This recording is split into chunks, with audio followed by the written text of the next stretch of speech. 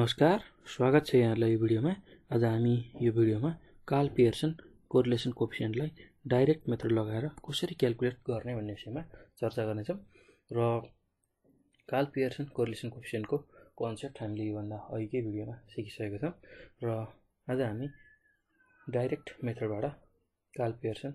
Correlation कोएफिसिएन्टलाई कसरी calculate गर्न सकिन्छ भन्ने बारेमा जान्छौँ। र त्यसको लागि हामी r = n summation xy minus summation x into summation y divided by √n summation x square minus summation x को whole square into √n summation y square minus summation y को होल स्क्वायर यो फर्मुलाको use गर्छौं। र यसमा n भनेको number of pair of observation हो र x र y भनेको भेरिएबलको भ्यालु हो। र यही फर्मुलाको युजबाट हामी Karl Pearson correlation coefficient calculate गर्छौं। र हामीसँग डाइरेक्ट मेथड बाहेक अरु तीनवटा मेथड पनि छन्, step deviation method, shortcut method र एक्चुअल मिन मेथड। र यो भिडियोमा हामी डाइरेक्ट मिन मेथडको चर्चा गर्दै छौं र यो भन्दा पछिका भिडियोमा हामी स्टेप डेभिएसन, त्यसैगरी सर्टकट मेथड र एक्चुअल मिन मेथडबाट पनि कार्ल पियर्सन कोरिलेसन कोएफिसिएन्टलाई क्याल्कुलेट गर्न सिक्नेछौं। र यो भिडियोमा हामी विशेष गरी डाइरेक्ट मेथडलाई कसरी एप्लाई गर्ने, कोरिलेसन कोएफिसिएन्ट क्याल्कुलेट गर्न त्यो सिक्छौं। र त्यसको लागि हामीलाई यहाँ यसरी प्रब्लम दिएको छ, जसमा हामीले कोरिलेसन कोएफिसिएन्ट पत्ता लगाउनु पर्ने छ फादर र सन को बीचको। र हामीलाई यसरी फादर र सन को हाइटको इन्फर्मेसन अथवा डेटा प्रोभाइडेड छ। र त्यसको लागि हामीले सुरुमा हामीलाई दिएको number of observation, pair of अब्जर्भेसनलाई लेख्छौं। n भनेको हामीसँग 1 2 3 4 5 6 7 8 वटा पेयर छ, यसलाई लेख्छौं। र त्यो पछि हामी क्याल्कुलेसन टेबल बनाउँछौं। क्याल्कुलेसन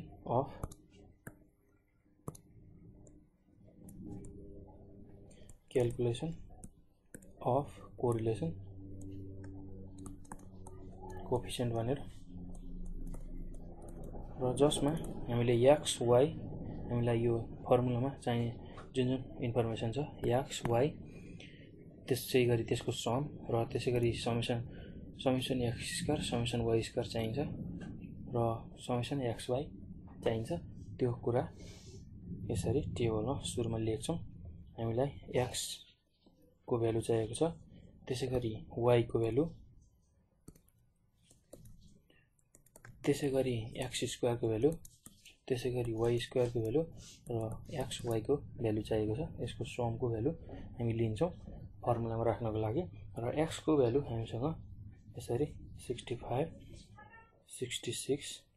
67 67 त्यसैगरी 68 त्यसैगरी 69 70 र 72 यसरी x को भ्यालु दिएको छ। र y को भ्यालु हामीसँग 67 68 65 68 72 72 69 र 71 र x स्क्वायर को भ्यालु भनेको, अब यो x को भ्यालुलाई हामी स्क्वायरिङ गर्नुपर्यो। 65 को स्क्वायर गर्दा 4225 पाउँछौं। त्यसैगरी 66 को स्क्वायर गर्दा 4356 र त्यसैगरी 67 को स्क्वायर गर्दाखेरि 4489 र त्यसैगरी 67 को फेरि स्क्वायर गर्दा 4489 र 68 को स्क्वायर गर्दा 4624 र त्यसैगरी 69 को स्क्वायर गर्दाखेरि हामीले 4761 पाउँछौं। र 70 को स्क्वायर गर्दा 4900 र 72 को स्क्वायर गर्दा 5184 यसरी value पाउँछौं।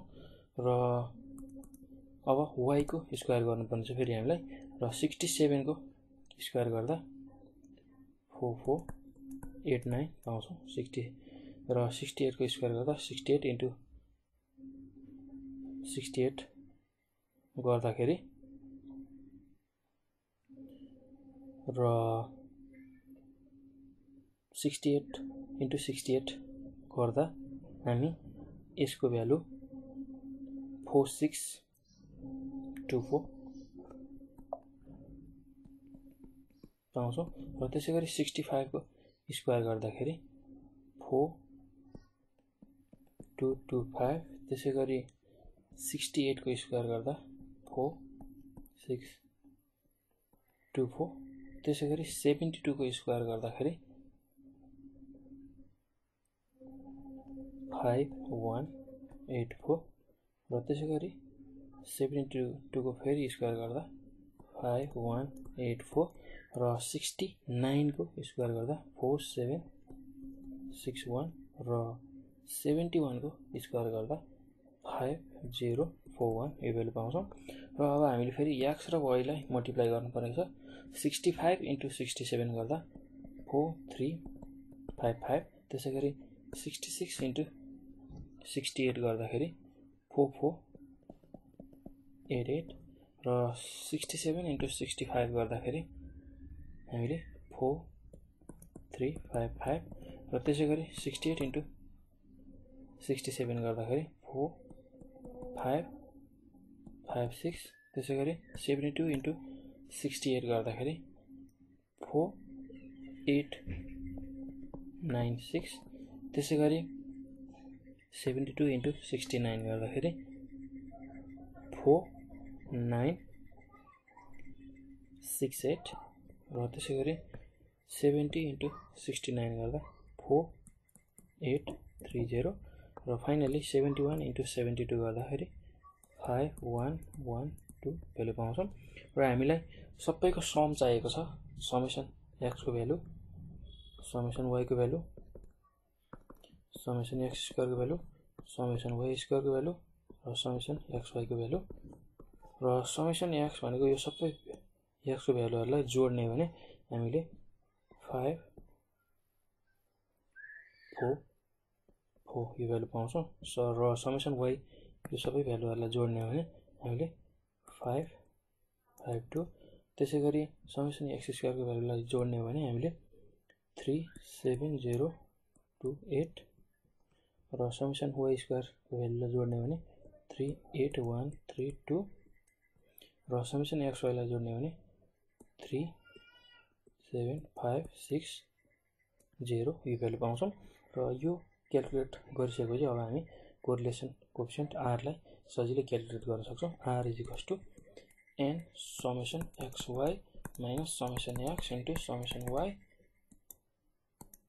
root under n summation x square minus summation x को whole square into root under n summation y square minus summation y को square र n को भ्यालु हामीसँग 8 छ into summation xy को भ्यालु हाम्रो भ्यालु 37560 minus summation x को value 544 into summation y को value 552 divide by root under n को भ्यालु 8 छ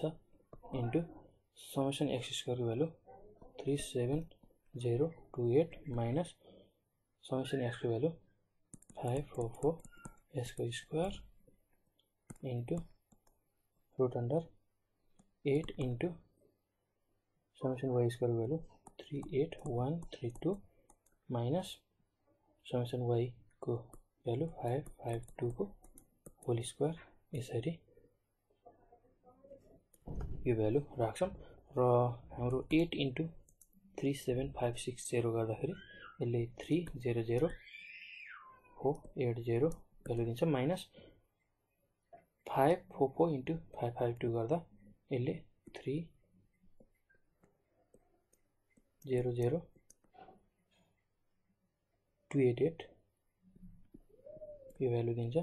र रुट अन्डर 8 into 37028 गर्दा यसले 29624 minus 544 को स्क्वायर गर्दा 295936 into root under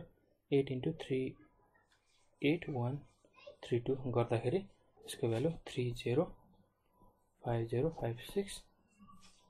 माइनस 552 को स्क्वायर गर्दा 304704 भ्यालु पाउँछौं र यसलाई क्याल्कुलेटरमा थिच्ने हो भने फाइनली हामीले 0.6030 पाउँछौं र यसरी हामीले